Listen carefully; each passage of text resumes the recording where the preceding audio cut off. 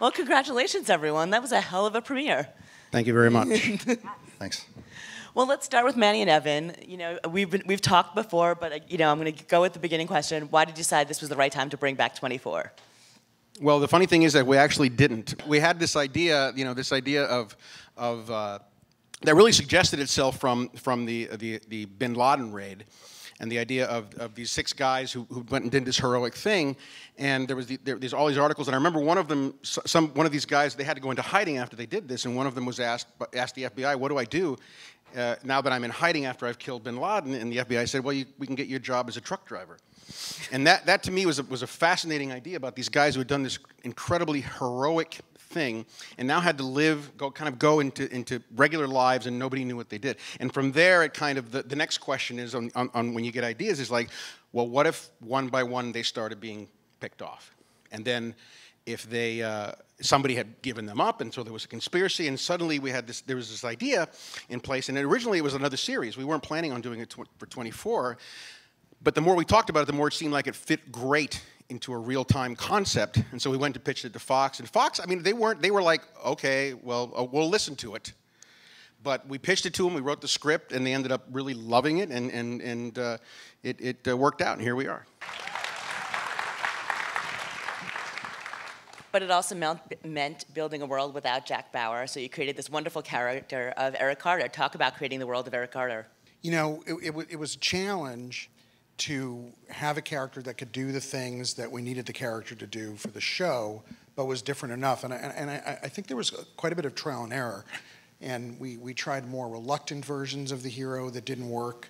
And we tried a bunch of different places, and then we came up with the idea of this guy who had come out of the army, but he came from a disadvantaged background, and you know, he had a brother who was still involved in it, and then it just kind of went boom. And then you ask yourself, well, why did this guy choose this path, and the brother chose this path, and from that came the woman that was sort of between them, and it just clicked. But there was a lot of false starts, because I mean, someone at the network at one point pitched, what if they were so worried that the character would be too much like Jack Bauer? They said, what if this character doesn't even know how to fire a gun?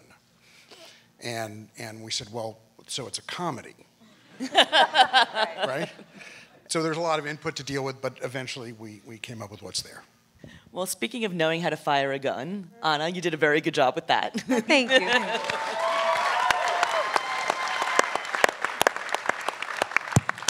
How did you become involved with the project?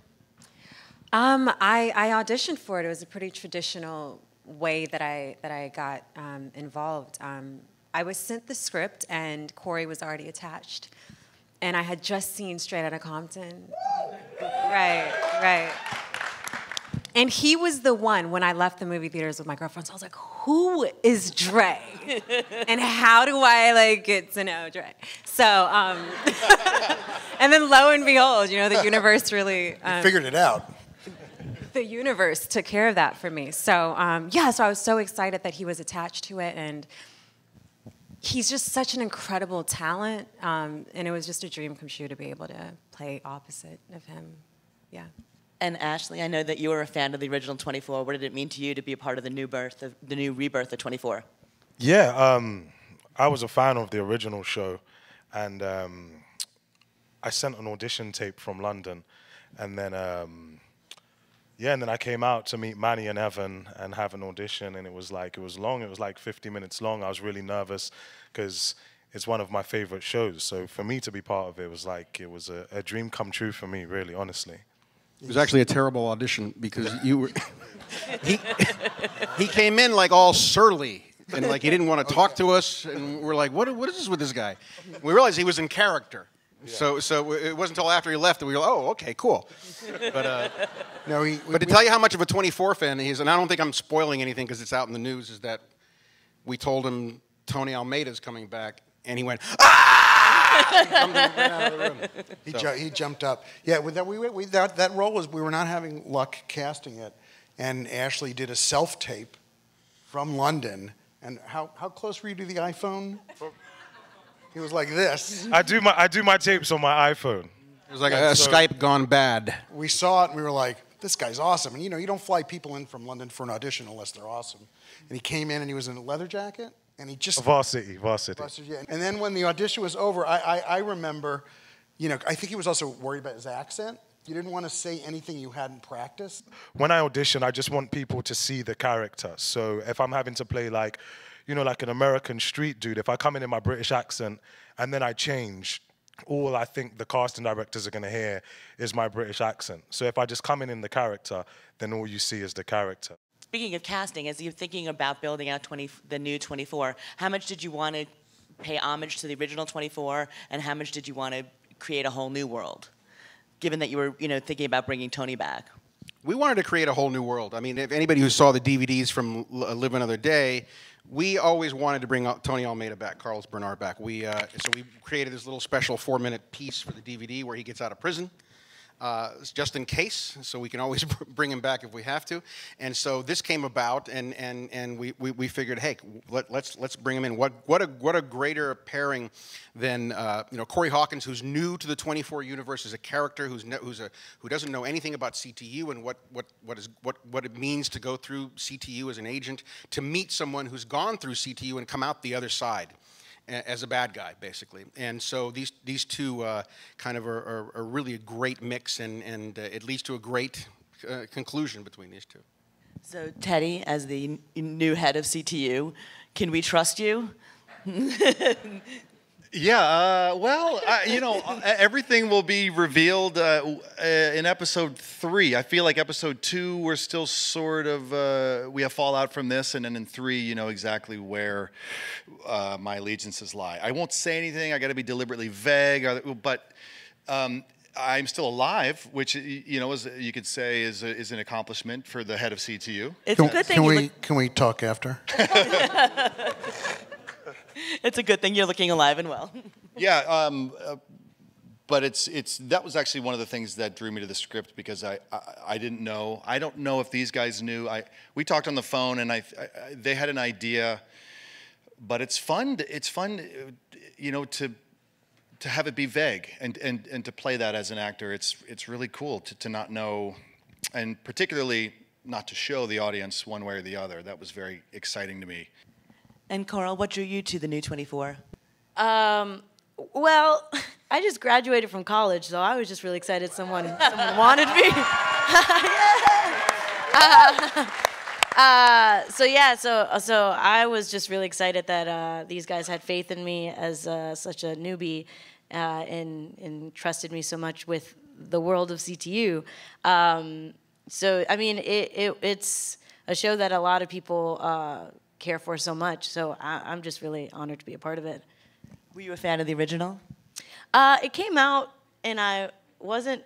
I was 3 years old. As I asked the question, I knew that I was going to regret it. I wasn't allowed to watch it, but now I'm allowed to watch it. No, but for the audition, I watched a lot of YouTube clips just to get me into it, and I watched the first episode, and so I know a lot of it, but I still have kind of kept away from it just so I can kind of create my own ideas of the characters and world and stuff like that. Yeah. And Sheila, I feel like I'm going to set myself up with that same question. So just talk about working with this cast. What has the experience been like on set for you? Working with this cast has been one of the greatest parts of the process. I just have such respect for everybody who's up here and the people who couldn't make it.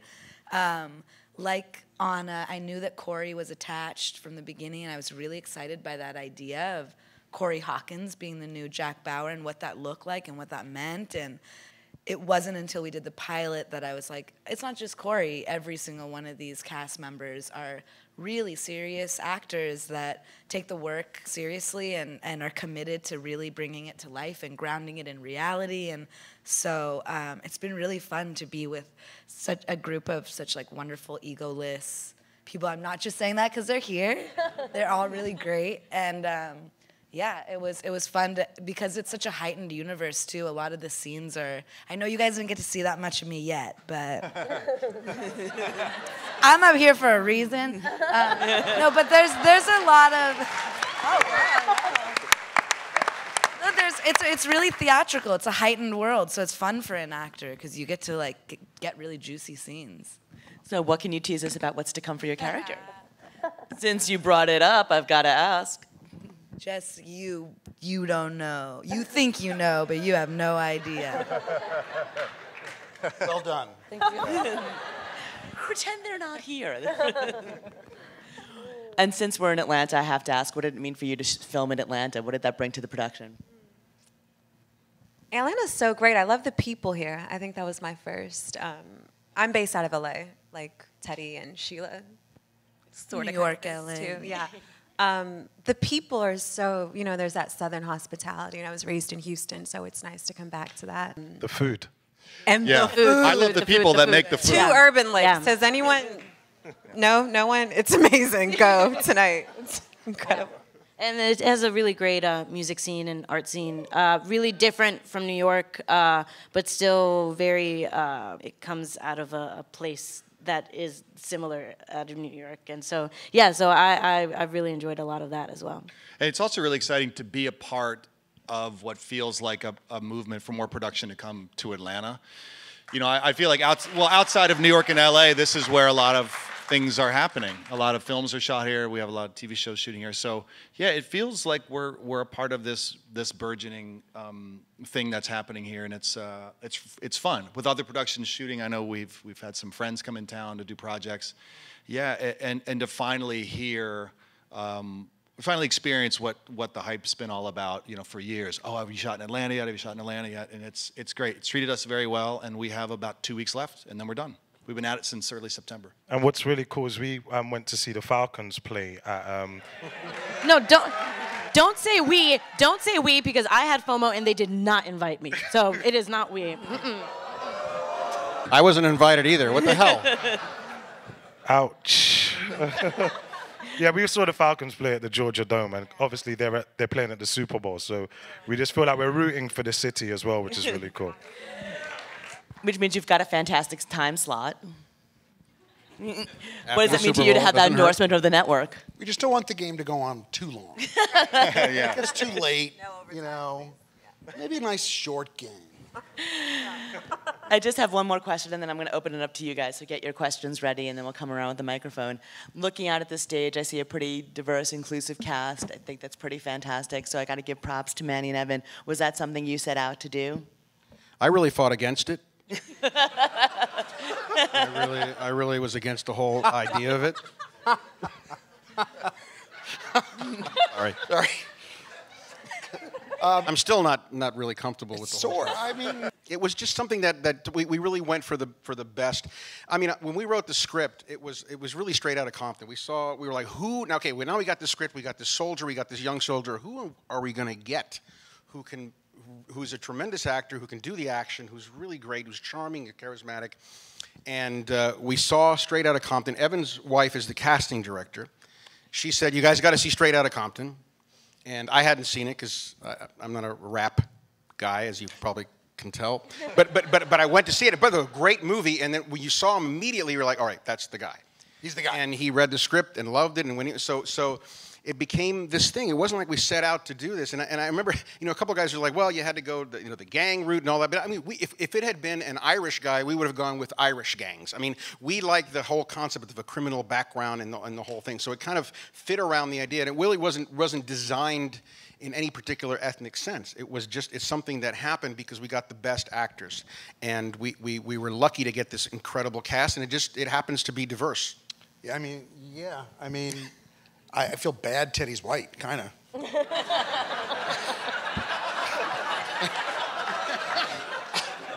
Teddy. we really... Just guess, who's the bad guy in this group? If he had a British accent, that would just seal the deal. That would be right there. I mean, Teddy's actually the diverse guy. Thank you. Yeah, no, it kind of was from there sort of organic. I mean, Sheila's character, Coral's character were not diverse on the page. I mean, I'll say in my screen test, so when I got flown out to LA, I was in a room, and there's always this anxiety as a actor of color. You're going to walk in and everyone's going to look like you. And I walked in and everyone looked different. And we didn't even look even slightly related. And it gave me this really good feeling of like, oh, okay, they picked me based off of my acting. So yeah, so I can definitely say, at least from my side, that Mariana was originally Gia, and she was Italian. She was Italian. Yeah. After Corey was cast, was Miranda Otto the next one to be cast? Do you remember? Yeah. Yes, Because I remember much. reading, because I am a Homeland fan, and I'd just seen her do amazing work in the previous season, and then I read that she had joined the cast, and I thought, man, so they have Corey Hawkins, and then they just got Miranda Otto. This thing is going to be great if they keep it. And then Jimmy Smits eventually came on. And by the way, this is the B team, because Corey, Miranda, and Jimmy are the three that shill for the show. And tonight it's all of it's the island of misfit toys up here. So we're no, but it's great. It's great. No, It's great. Corey is shooting. Corey would be here, but he is actually shooting all night. He is in a farmhouse somewhere outside, in Henry being County. being attacked by bad guys. That's all I can say. But he's still alive. Hopefully he'll get out. Yeah, I was going to say, don't say too much, man. I know. No, let him keep talking. It's okay. Yeah, it's okay. Right. Exactly. What I'd happened? like to say, what I'd like to say in terms of the diversity, like even in the original iteration, it had a diverse cast, and like President Palmer was an African American, and that sort of preceded Barack Obama even. So in terms of like art imitating life, it's very important that shows like this have like a black hero, and will have like a Hispanic senator, because if you don't see it, if the audience or we as a people don't see those things, then we don't believe that we could be them. So yeah, so that's the responsibility.